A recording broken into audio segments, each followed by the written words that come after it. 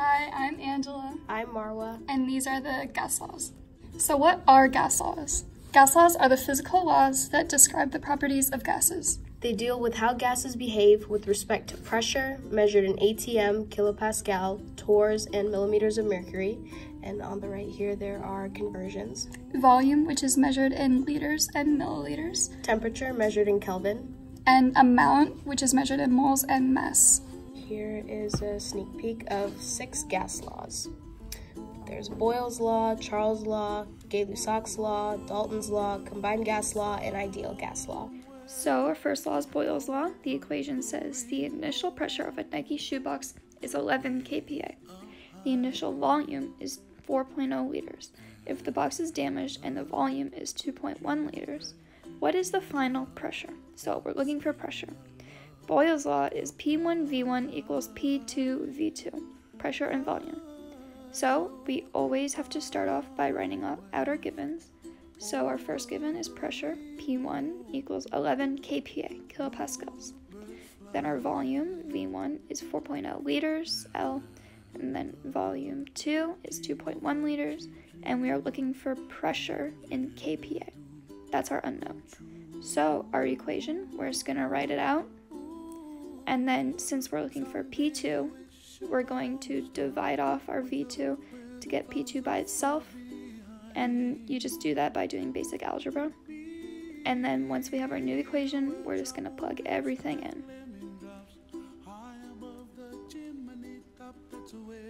And then once everything is plugged in and we make sure it's all good, then we just plug the numbers into the calculator. So 11 times 4 divided by 2.1 gives us this really long decimal.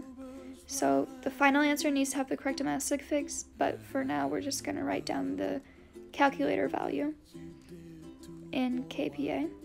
Always keep your units. And then our new rounded value will be 21 kPa. So the next law we're going to go over is Dalton's Law of Partial Pressure. And according to this law just has to do with pressure. And the law states that the total pressure exerted by the mixture of gases is the sum of the partial pressure of each gas. So let's look at the problem. It says a container has 3 gases, oxygen, nitrogen, and chlorine gas. The partial pressure of oxygen and nitrogen are 17.6 torr and 13.9 torr respectively. The total pressure is 43.8 torr. What is the partial pressure of Cl2 in ATM? So let's start with our givens. The partial pressure of oxygen is 17.6 torr. The partial pressure of nitrogen is 13.9 torr. The total pressure is 43.8 torr. And now we're solving for the partial pressure of Cl2 in ATM. And now we're going to write our equation. P total equals PO2 plus PN2 plus PCl2. Now we're going to rearrange our equation, so we're solving for PCl2. So we subtract the PO2 and PN2 over to the other side. Now we plug in our numbers, 43.8 torr, remember your units, 17.6 torr and 13.9 torr. And then you just plug it into the calculator. You get 12.3, it's the correct amount of sig figs because it has the same number of decimal places. But we're not done because we have a different unit. We have to solve in ATM. And that's just a simple conversion using dimensional analysis. So write our given, 12.3 torr, and then at the bottom write torr, top ATM, and then use the conversions. There is 1 ATM in 760 torr. Plug it in, and then you do 3 sig figs. So the final answer would be 0.0162 ATM. And that's the final answer. So now we're going to be doing Charles' Law, and Charles' Law deals with volume and temperature. So we have our equation, V1 over T1 equals V2 over T2. So now for the equation, Karen was preparing for a birthday party at her home. She inflated several balloons with exactly 1.5 liters of helium in her living room, which was 24 degrees Celsius. She took the balloons outside. It was January, so the outside temperature was 2.0 degrees Celsius. Later that night, Karen found the balloons deflated. What was their volume now? So we're solving for V2, but we're going to write down our givens. So V1 equals 1.5 liters, T1 equals 24 degrees Celsius, and T2 equals 2.0 degrees Celsius. And we're solving for V2, which will be in liters. So now we need to convert Celsius to Kelvin, and we're going to do that by adding 273 Kelvin to each one. So T2 is 275 Kelvin now, and then T1 is 297 Kelvin. So now that all of our units are good, we're going to now write down the equation. So V1 over T1 equals V2 over T2, but we need V2, so we're going to cross multiply. V2 T1 equals V1 T2, and then we're going to get V2 by itself. So our new equation is V2 equals V1 T2 over T1. So now we're just going to plug everything in. 1.5 liters, 275 Kelvin, all over 297 Kelvin. And then once you have this, all you need to do is plug it into your calculator.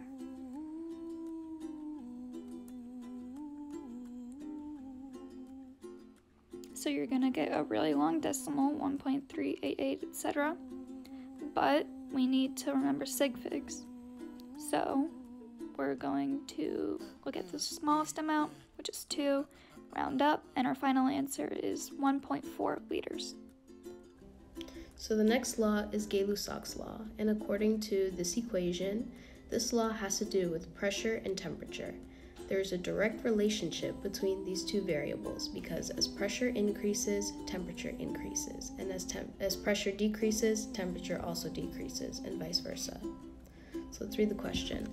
Oranges from Florida are thrown into a wooden crate and shipped to Virginia stores. The pressure of the crate in Florida was 1.09 atm. The temperature was 298 Kelvin. What was the temperature of the crate in Virginia if the pressure decreased to 1.04 atm? So let's start with our givens. The initial pressure was 1.09 atm. The initial temperature was 298 Kelvin. And because this is already in the SI unit, there is no need for a conversion. And the pressure decreased to 1.04 atm, so that is our final pressure. And in this problem, we are solving for the final temperature of the crate in Kelvin. So let's write our equation. P1 over T1 equals P2 over T2. We need to isolate the T2 since that's what we're solving for. And we can do that through cross multiplication. So P1 T2 equals P2 T1. Then we divide both sides by P1. So the equation would be T2 equals P2 T1 over P1. Now you just plug in the numbers with their units. 298 Kelvin. And then you just plug it into the calculator. And then you get 284.330 Kelvin. Look at the sig figs in the original calculation. The lowest is 3, so you have to round to the third sig fig. And that is the 4. The 3 makes it stay the same, so the final answer is 284 Kelvin. The next law is the combined gas law, and this includes pressure, volume, and temperature. A Jeep Wrangler is driving under the sun in the desert. The tire pressure is 195 kilopascals. The volume is 15 liters. The temperature of the desert is 40 degrees Celsius. The Jeep drives until night. The tire volume decreased to 9 liters. The temperature is now negative 4 degrees Celsius. What is the final tire pressure? So we're going to write down the givens. The initial pressure is 195 kPa.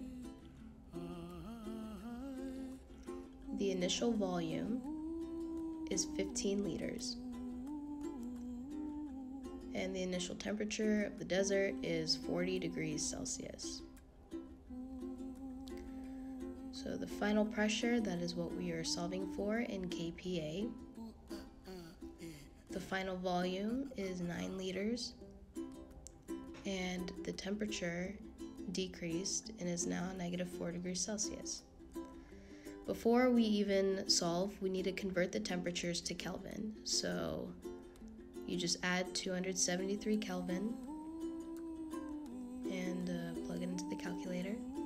So 40 degrees Celsius is equal to 313 Kelvin, and -4 degrees Celsius is equal to 269 Kelvin. Now we can solve. So write the equation P1 V1 T1 equals P2 T2, or P2 V2 over T2, sorry. Cross multiply, P1 V1 T2 equals P2 V2 T1. And then you divide by V2, and it's T1. I accidentally messed up and rewrote it as T2. Cross them out. So P2 equals P1 V1 T2 over V2 T1. And now you just plug in all the numbers. Again, remember the units.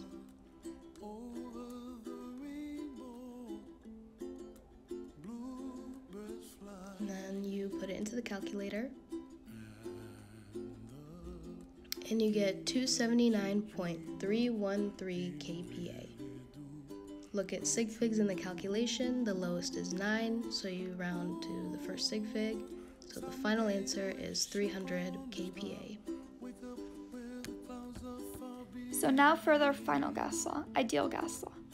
So ideal gas law is different from all of the other ones because this one deals with pressure, volume, moles, universal gas constant R, and T. So N is moles. So the universal gas constant R is 0.08206 liters of ATM over Kelvin of mole. So notice these are all standardized units for gas laws, and we need to make sure that in our equation, before calculating, everything needs to be in one of those 4 units. So the equation, a room is completely filled with 2,187 grams of C4H8Cl2S. The room's pressure is 1.12 atm and the temperature is 20 degrees. What's the room's volume? So first off, we notice that we have grams, and in the equation there's no grams. We have moles instead. So that means we need to convert grams into moles. But for now we're just going to keep it like that. And then we have 1.12 atm and temperature, which is 20 degrees Celsius, and we're looking for volume. So the givens, we're temporarily going to keep this. So 2,187 grams of C4H8Cl2S. So we're going to convert to moles later. So we have 2 unknowns right now. Then our pressure is 1.12 atm. That's good. Our temperature is 20 degrees Celsius, which needs to be converted to Kelvin as always. And then our volume is also unknown. And then the universal gas constant, we just added that. And then our temperature is now in Kelvin.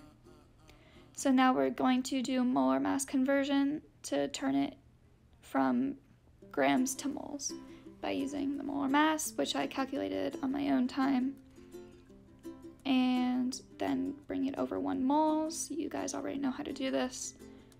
And now our new calculation is 13.75 moles of C4H8Cl2S because we gotta keep in mind sig figs. So now I'm just gonna color code that for moles, and then now we can start our equation. So PV equals nRT, and then we're looking for V, so get V by itself, just like all the other ones. So that's our new equation, and now we just plug everything in. So plug in for moles, 13.75, and then our universal gas constant, 0.08206 liters of ATM over Kelvin moles. You have to memorize that. And then we're just going to squeeze in temperature here at the top, 293K. And then on the bottom, we have 1.12 atm. Now all we need to do, just like the other ones, is calculate it.